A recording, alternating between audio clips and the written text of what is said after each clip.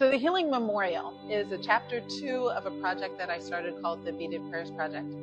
The Healing Memorial is about people writing wishes, hopes, dreams, and intentions, even bits of grief and loss, encased into these cloth pouches, sealing those pouches shut, which could be that they're stitched shut or they're tied shut, and then putting at least one bead on the outside.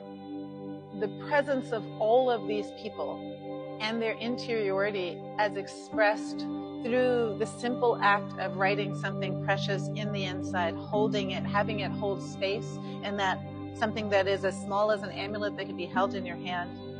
And then for it to become part of this community so that you know that your memory, your inspiration, your aspiration, your grief that's being held is not singular, but it belongs in this chorus of voices,